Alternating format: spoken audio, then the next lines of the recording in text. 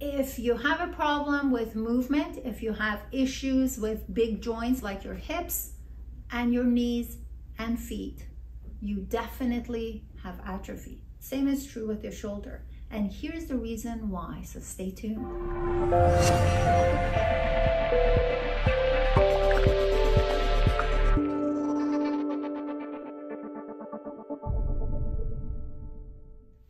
Hey, this is Dr. Shakib from Irvine Spine and Wellness Center.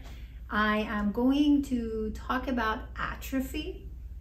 And so you understand atrophy does not have to do necessarily with a nerve issue. You can have an atrophy in a muscle, any muscle in your body, if you do not use it.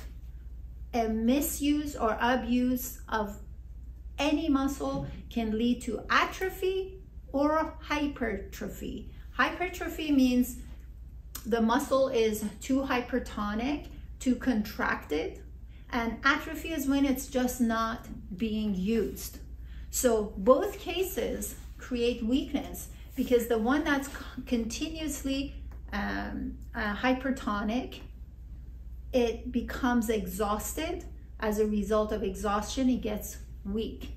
A muscle that is bypassed because of many things, I'm not going to get into it in this video, it becomes weak because it's not being used. When it's not being used, it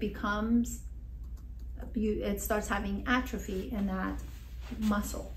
So in any movement issues, dysfunctional movement, over time you will have atrophy of specific muscles that are engaged in that movement.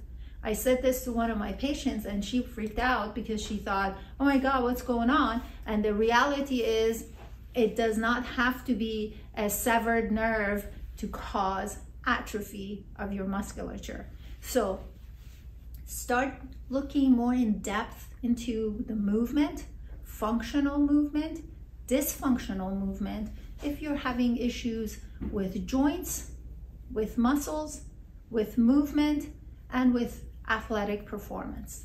If you like the video you just watched and you'd like to see more, subscribe to the channel and make sure you click on notification so every time I post, which is once a week, you actually get to be notified and watch the videos.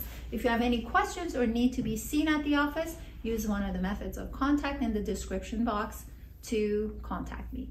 Until next time, take care.